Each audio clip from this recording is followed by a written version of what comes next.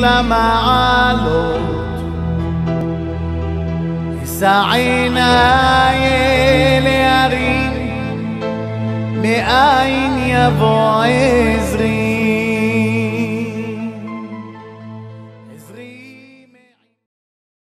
ברשות מוריי ורבותיי, with the permission of Hashem, as you know, בעזרת השם, we're approaching שביעי של פסח. שביעי של פסח is the second holiday of Pesach. We call it the crossing of the sea. The Jewish people, they crossed the sea. As you know, when they left Egypt, Pharaoh followed them. The question is, how it's possible that Pharaoh, he followed them after the 10 makot that he received? I do not understand. What it is the reason that Pharaoh, he followed the Jews again? I mean, Hashem destroyed all Egypt. There is nothing left. The economic collapse. All the firstborn pass away, die. The only firstborn who remained alive, it was Pharaoh. And now what happened? That Pharaoh, he followed the Jews again. I don't understand. I do not understand. There is something incredible. When the Bnei Israel, they saw Pharaoh coming after them to take them back to Egypt, they were shocked. They said to Moshe Rabbeinu, Moshe, what's going on? So Moshe, he started to pray to Hashem. And Hashem, he said to Moshe, Moshe, why are you praying? Let's go. Tell the Jews to go straight ahead. But where to? I mean, straight ahead into the sea. It's a suicide. I told you, go straight ahead. My friend, I don't understand. We know that Hashem, he like when we pray to him. Like today, there is corona virus. Well, we're all afraid, we're all scared. Everything is paralyzed. I mean, I'm telling you, I am in my house. It's already a month that I didn't see the street. I am in the house. I don't move from here. Me and my wife, we don't go nowhere. And I don't know how long it's going to last. Maybe another month, maybe 2 months, maybe 3 months. I don't know. Only Hashem knows. One thing I tell you, we are fighting, all of us, all the world, against a virus that we don't know where he is hiding. We don't know where. We know he is in the street. That's why we advise everybody, don't go out to the street.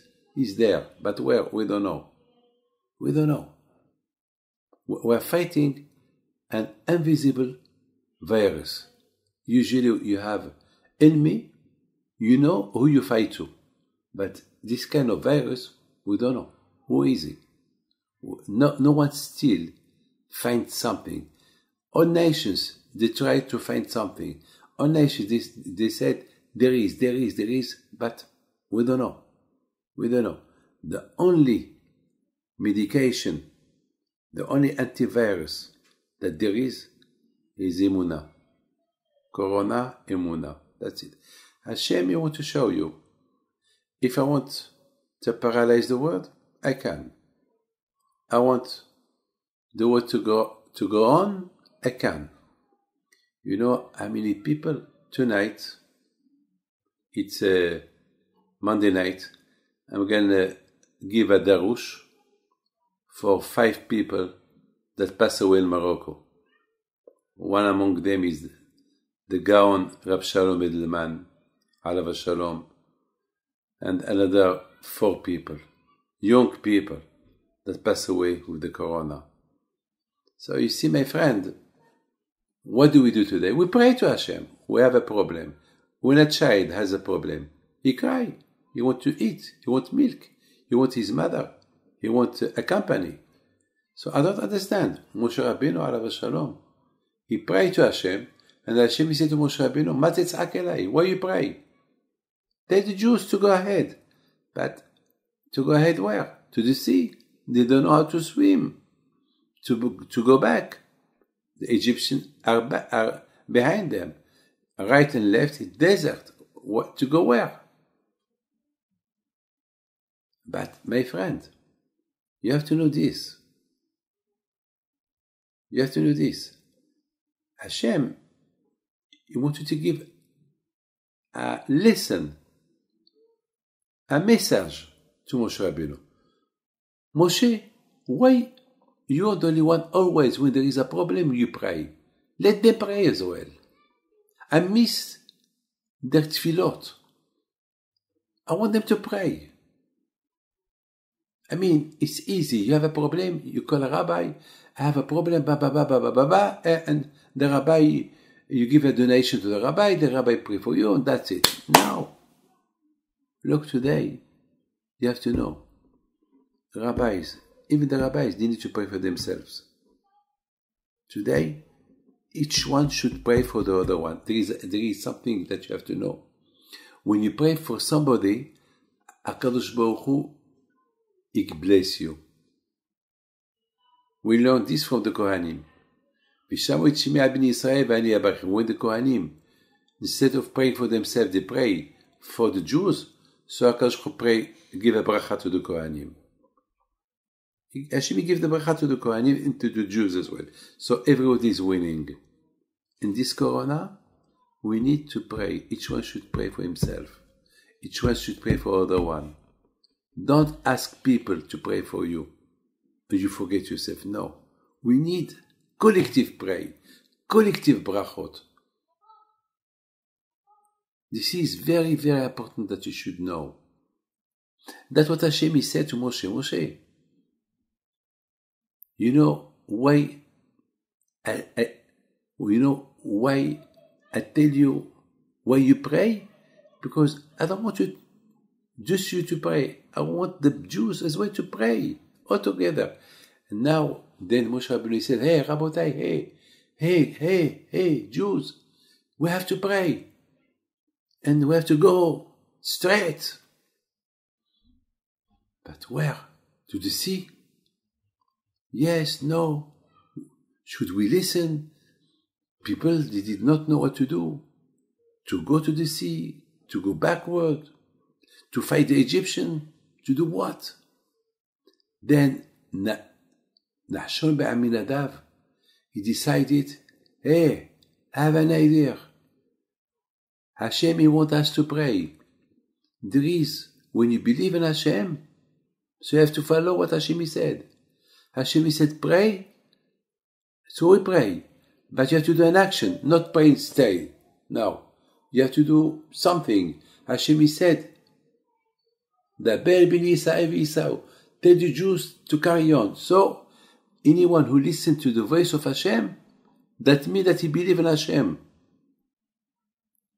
I mean, a lot of people, they do what Hashem wants them to do, but they don't, with no conviction.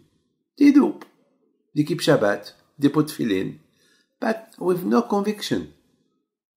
When you do something, you have to do with conviction. Hashem said, pray and go. So we pray and go. Let's go to the sea. It's a suicide. There is no suicide. If Hashem said to go, to go. So Nahshon ben Aminadav, he was the first one that he crossed. He went till the water arrived to his mouth.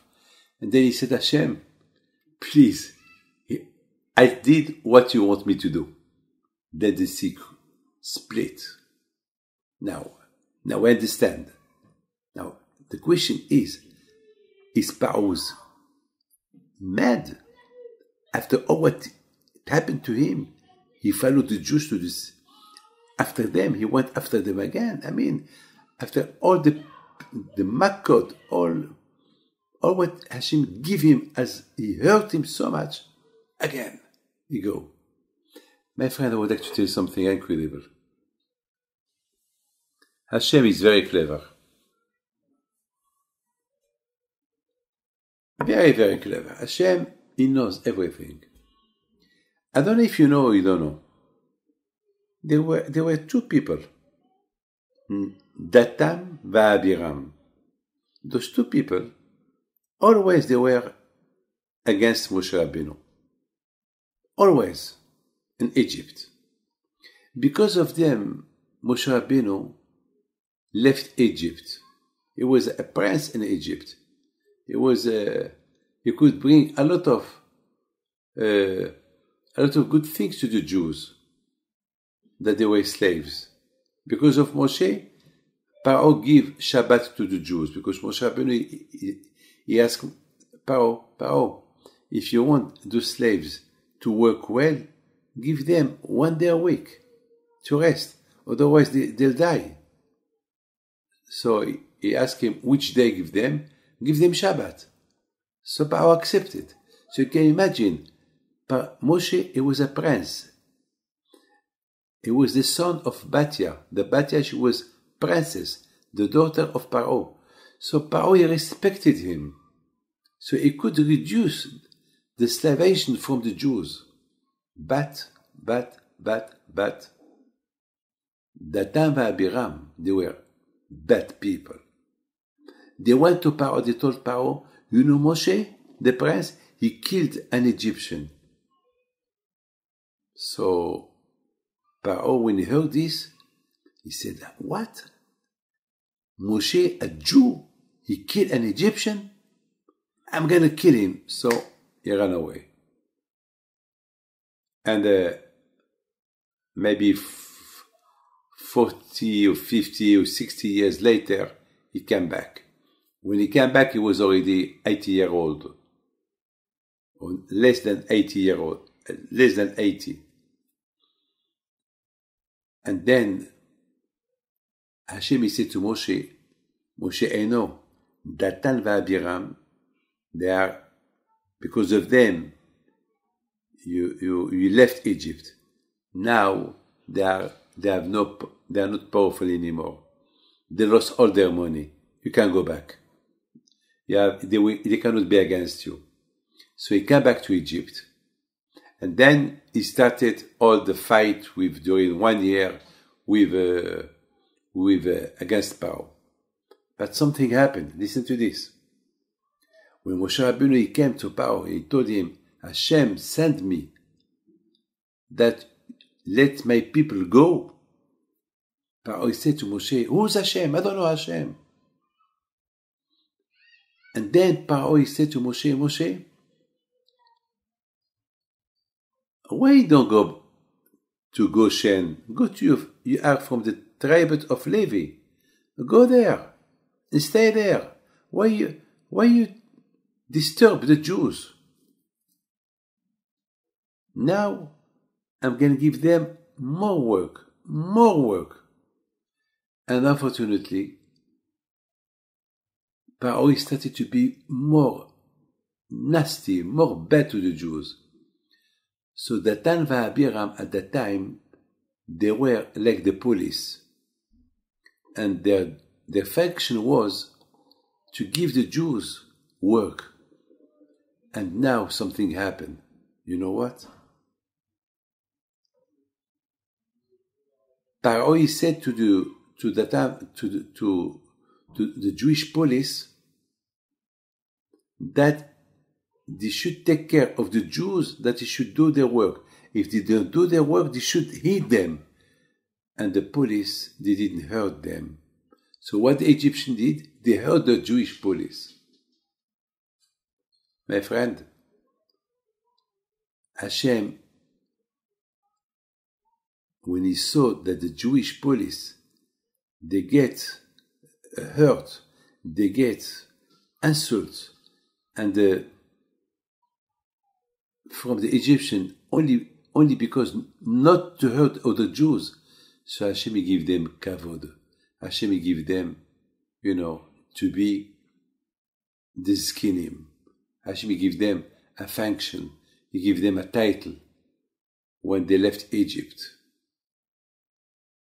Hashem give, because this is Ahavat Israel. To get hurt, and you don't hurt somebody. If somebody tell you, hurt him or hurt you, hurt me, I will not hurt him. And Datan and Abiram, that's what they did. Now you understand, my friend? But Datan and Abiram, even though that they were Reshaim, but they had a good heart toward other Jews. So, during the year that Hashem was giving the Makot to the Egyptian, some Jewish people, they decided not to leave Egypt. They said, well, if Hashem wants to give us the Torah, why we have to go to the mountain of Sinai? Let Hashem bring us the Torah here, and we stay in Egypt. Why we have to go to the desert? Now the Egyptians, they are afraid of us. What Hashem did, the Midrash said, he killed all those Jews that didn't want to leave Egypt.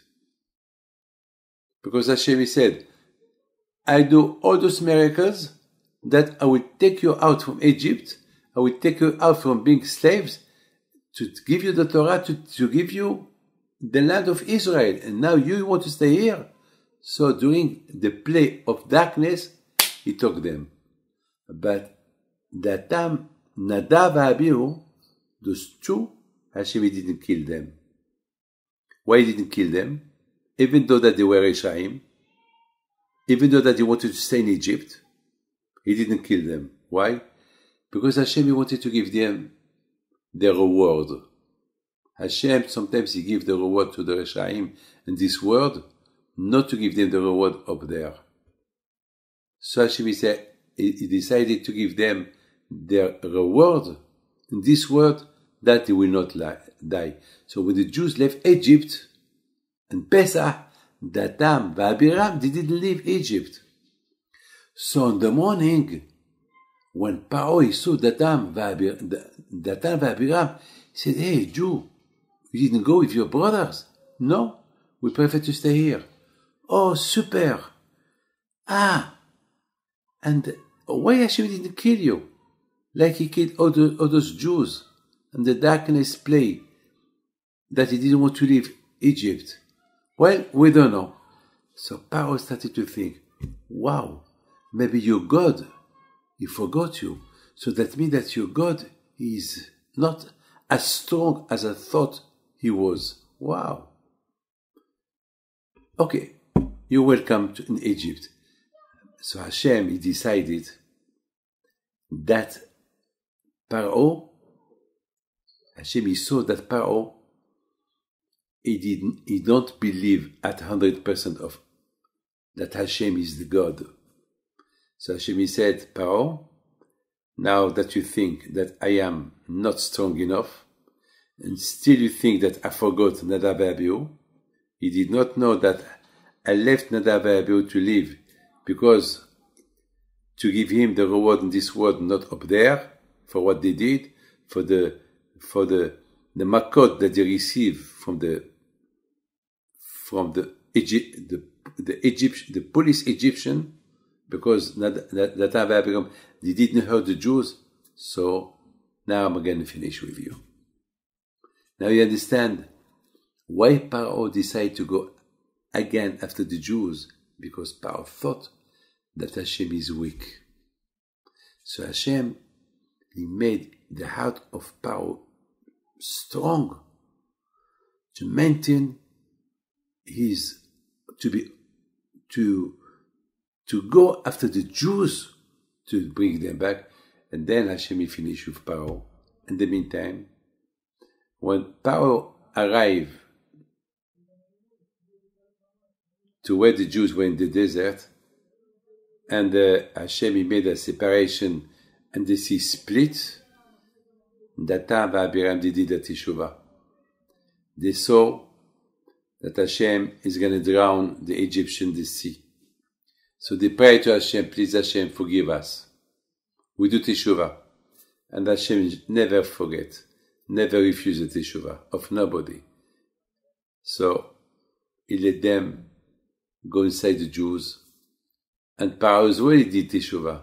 When Paro saw how the sea split and the sea started to drown all the Egyptians, he said, Mi kamocha ba'elim Hashem. Who is like you, Hashem? My friend, this is a Dvar Torah for Shvi'i Pesach.